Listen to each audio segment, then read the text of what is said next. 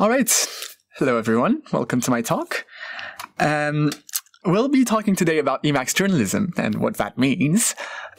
First of all, I'd like to thank the EmacsConf organizers. Thank you very much, Sasha, for being very patient with me. Let's get right into it. So who's this talk for? First of all, it's for anyone who wants to learn about workflows and how you can work with Emacs to basically do anything you want. And it's for all levels of Emacs lovers, so I'll keep it accessible. Why this talk? So first of all, I want to share the love of Emacs. I also wanted to learn about workflows myself, so what better way than to talk about them, to be able to learn. And we could maybe learn a thing or two about collaboration and using Emacs to that motive. So I think it's useful to try and figure out who am I? Why am I having this talk? So I'm a journalist based in Hong Kong and a documentary filmmaker. So that means that I have interviews quite often. So I'm dealing with text and subtitles, which I have to transcribe. I'm also dealing with a lot of research. So that means going through a lot of documents and a lot of skimming through documents to be able to have something to write. And I also use Emacs since basically 1 year ago. I started using it full time to the great detriment of my productivity. So we'll be talking about, well, basically my workflow for Emacs and how I went about having an Emacs workflow. So what is best when you're thinking about your own workflow, and some things to think about journalism and about using these kinds of tools in combination for this. So where do we all start? Let's start with a simple-ish definition of what is a workflow. So a workflow is any sequence of actions or tools you use to accomplish that. So it doesn't have to be through text processing, though obviously being a text-oriented community, it will most likely be partially text. But it's just about how we accomplish a task and which tools and mindsets we go into it with. For example, let's talk about my old workflow. So that workflow was basically just Google Drive using proprietary tools like Notion, Google Drive, Office, Storyboarder, and for communication, WeChat. So if I could forgive all the privacy concerns of WeChat, I wouldn't. But I still wouldn't forgive the terribly buggy interface, and I hate it. So there are certain tools that you have to use, and you have to modify your workflow or just adapt your workflow to the tools that you have to use. So for me, unfortunately, that means having to use WeChat. You compartmentalize it and set it aside. Try not to think about it too hard. And this is the part that hurts the most, right? You're thinking about your workflow. You're thinking about, all right, I have this thing that works. I don't think about it, and all of a sudden, I'm not happy with what I have right now. So let's get into how. So let's get into how and why we're not happy with our workflows, because obviously it's quite nice to not have to think about things. But once you've thought about it and once you're not happy with how it works, I think it's quite useful to think about why we're not happy about it. And so a huge part of what Emacs is being conscious of, well, how do we find our workflows? How do we find what we want to do? And for me, obviously, the best way to find that is to write it down and to try and tailor my tools to it. So this is what I came up with.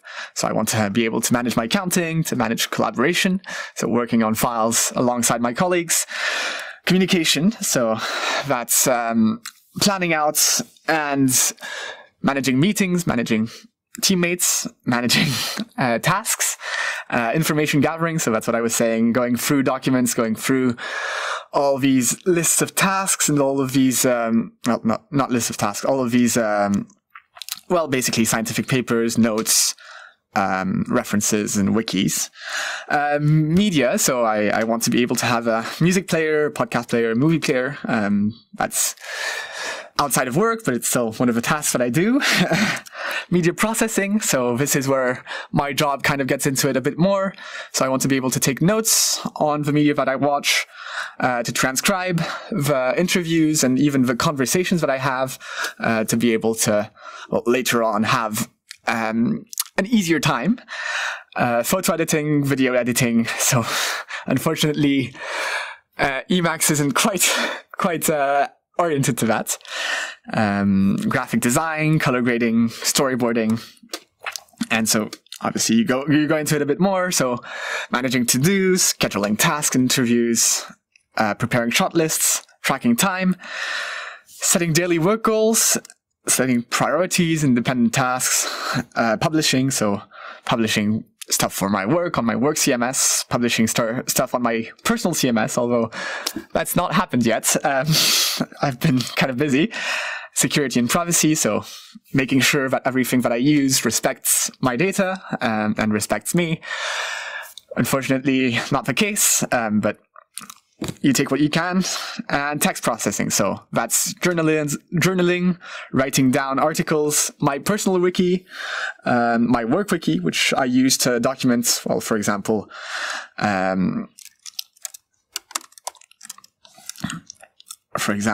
several projects that I have currently. Oops. So I basically have my work wiki that I'm trying to fill out, where I'll be able to basically go into it later on and have my thoughts written down. Oops. And programming, which I'm not very good at. And some people might have noticed that this looks a lot like Literate programming. And so, oops. So if you, oops, no, that's not the right one. If you go into,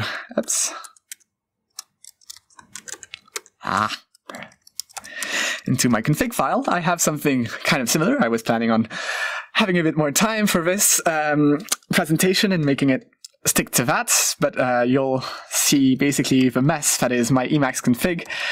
But it kind of sticks to the same thoughts, right? Text processing, web browsing, finances, so that's my accounting, media and research.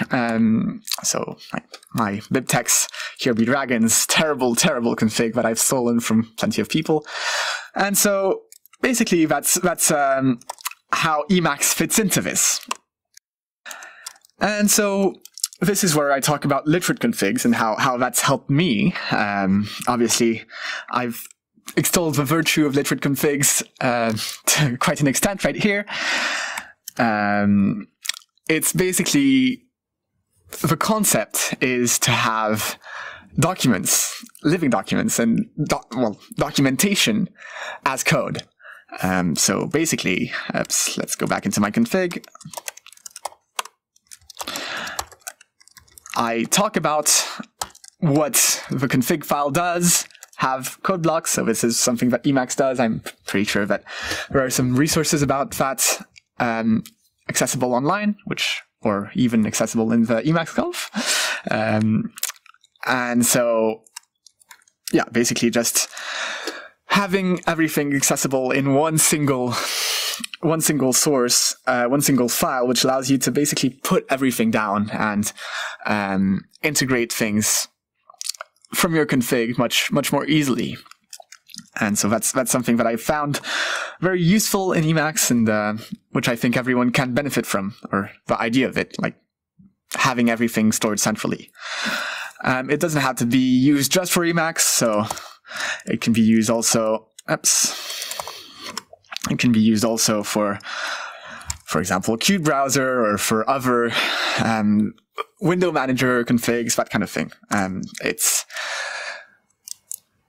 not been very easy to set in place, so I haven't done that just yet, but that's the plan.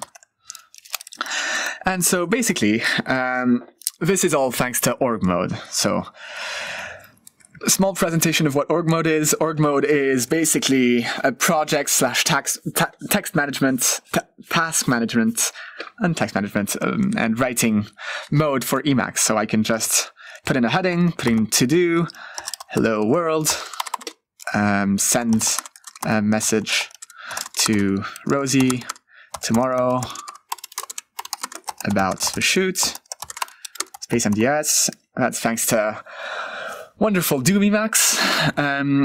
Schedule it to, I don't know, tomorrow. Let's go.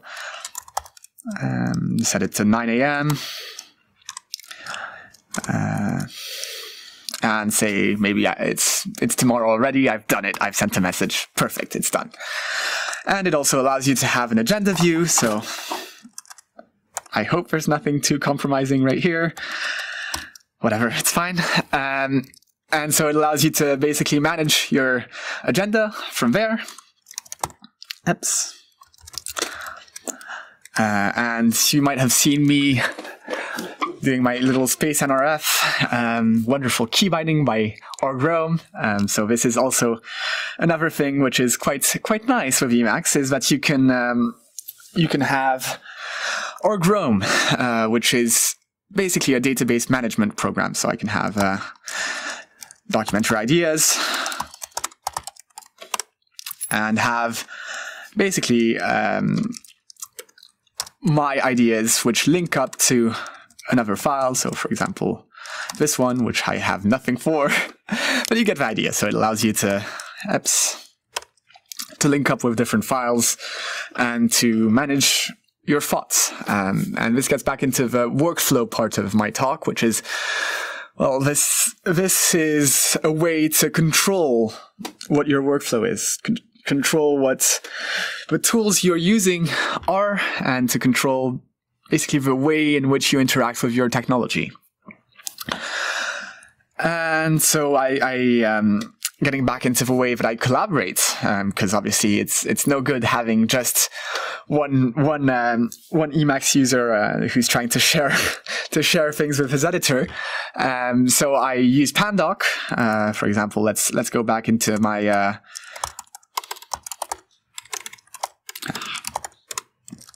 my file right here.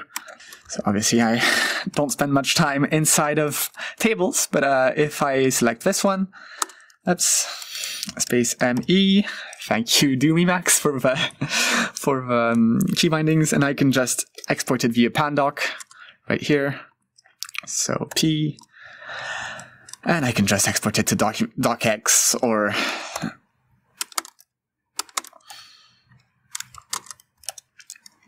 or export it to ODT, so as an ODT file, which is typically what I do, and then I just send it through WeChat, which is not optimal, but I'm not allowed to do anything else, so it is what it is. So basically, this is how I export my files, and I re-import them with Pandoc as well. So I convert my pages files, which I receive through an ICS plugin. It's not quite finalized, so I'm not ready to show it, but there's a link that I'll be putting in the description, which talks about this. And so this is my sharing part. It's nothing very special, honestly. It's just making sure that your documents are able to be shared. I have certain things. So for example, if I go into retro gaming in Hong Kong, if I go into my script, there are certain headings which I have. So for example, the ignore. My editor doesn't like to have subheadings, but when I have a video script that I'm preparing, I like to have them for my own organization and for my thinking. So I keep them in right there and put in ignore. This is the advantage of Emacs, because you can just space ME, and this is ready to send, basically. There are ways to have export presets, but I'm not quite there yet. It's a lot of work. So getting back to my presentation, this all goes into basically other packages which I want to implement, but I haven't been able to. So my main conclusion of you don't have to get lost in the weeds. I kind of did that while preparing this talk. So basically, you don't have to do it all at once. Don't let it consume your life. I probably should have done this earlier. But Emacs configs are forever a work in progress. So there are lots of features which you can add, a lot of things which you can implement if you only had, I don't know, five weeks to be able to implement them, but you're working right now, and this is a message to me 5 months ago. Don't do it. Just keep working, and don't get lost in configuration all day. So yeah, basically the aim is to use software that you love, but not die in the process. And yeah, basically just using it as much as you can, using fast software as much as you can. I'm doing that as well, where I have certain software such as Storyboarder or BibTeX, that kind of thing, which I try to use as much as possible, even outside of Emacs. And the aim is to get the work done in the end. I'm not an absolutist on this. So yeah, basically, let's keep modding our configs and having fun. If you've got any questions about the talk, I'm happy to answer. I am a novice at this, at both presenting in front of camera and at talking about Emacs. So I'm sure I've gotten a few things wrong, and it's not been the smoothest talk, but it's 10 p.m. almost, and I need to get back home. Yeah. Take care, everyone. Thanks again to the organizers. Here's my contact info. Oops.